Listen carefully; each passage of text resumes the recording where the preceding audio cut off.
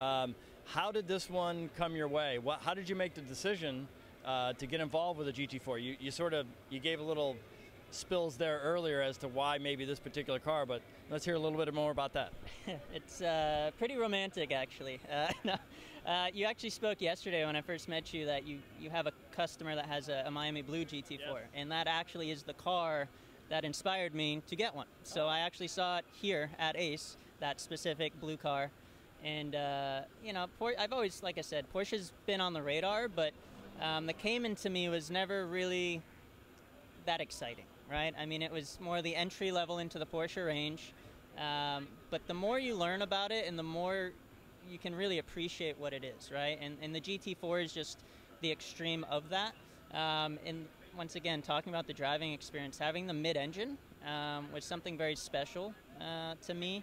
Because once again, I drove a 911 as my first Porsche, and the first time you feel lift oversteer, you quickly learn to realize that yes, it's a driver's car, but it's very different. It's a completely different driving experience. I do quite a few track days, not only on the bikes but in cars as well, and they're tricky to drive, and that's what's interesting, right? It keeps you on your toes. Right. But yeah, so the mid-engine, to me, was a very nice blend between having Porsche engineering, but in something that was a little bit more balanced, right? Yeah. So it's no secret that, the 911 design is certainly a handicap.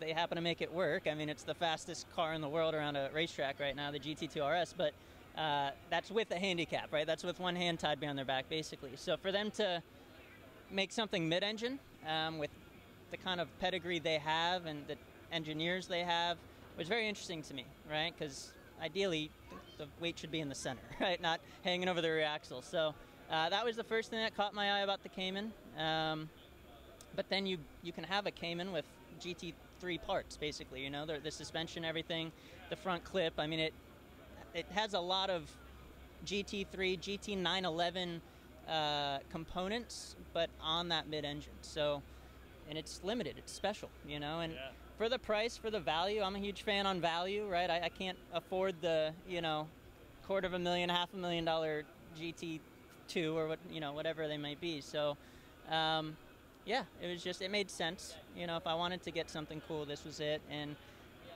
like you said earlier, we're talking off air a little bit about being patient.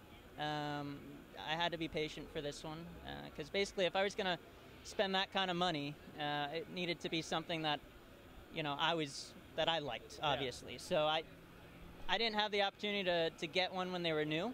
As you know, they were pretty hard to come by. You kind of had to be invited to buy one. And at the time, I was nowhere in the market for one. So the goal was to find one that would be how I was going to build it, right? So if I had the opportunity to order one from scratch, this would be it. So starting with the color, GT Silver. It's an iconic color. I mean, German motorsports, the history behind that color and what it represents. To me, I'll always have a Porsche in my garage until the day I die, and it will always be GT Silver. Just because it's cool. I mean, there's a story behind it.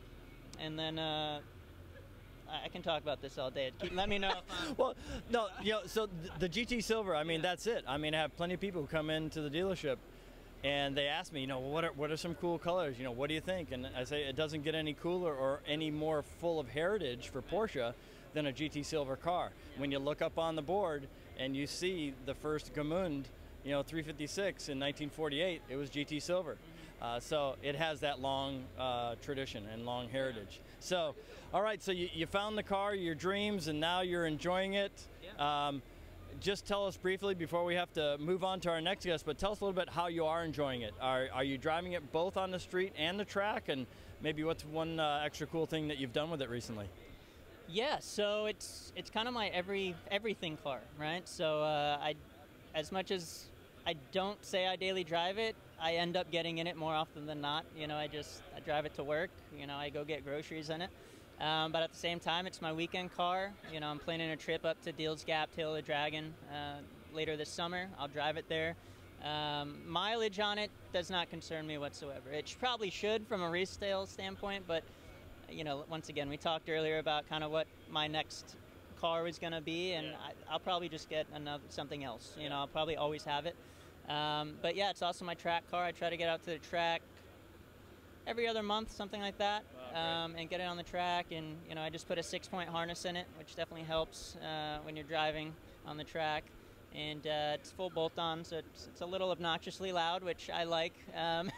You can hear it, intake, tune, that kind of thing. But one of the coolest parts about this car to me was that when you buy it, you really don't have to do anything to it. And that's what's also interesting about Porsche with me is you buy it and it's ready to go. I mean, it has adjustable coilovers from the factory, carbon ceramic brakes. It's it's not a super fast car, but that's also why I like it, because you can actually drive it.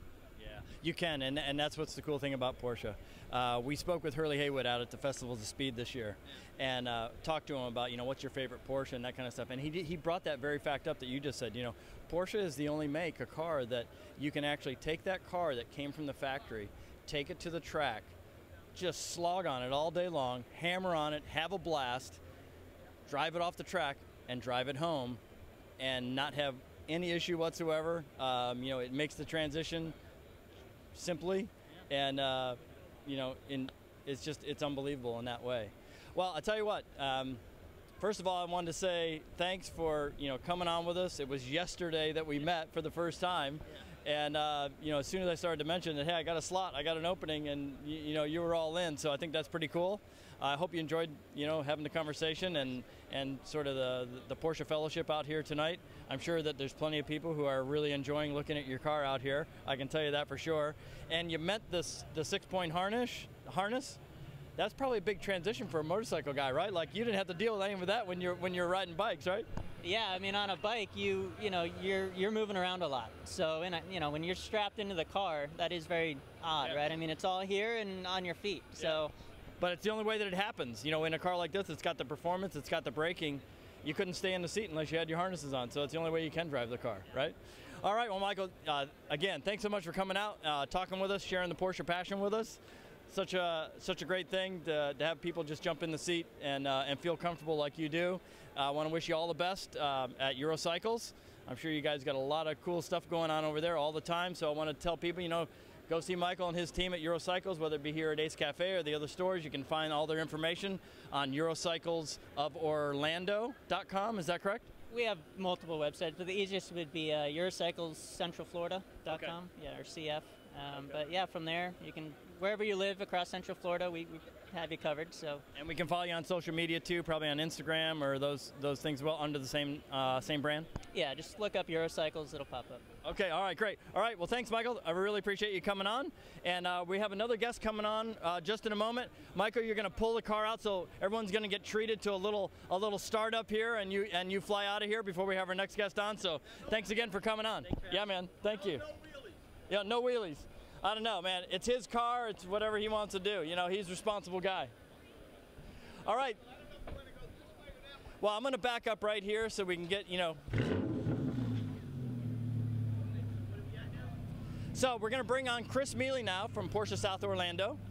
And Chris, want to come down and join us? So Chris is going to come on, and this is the car that he drove out.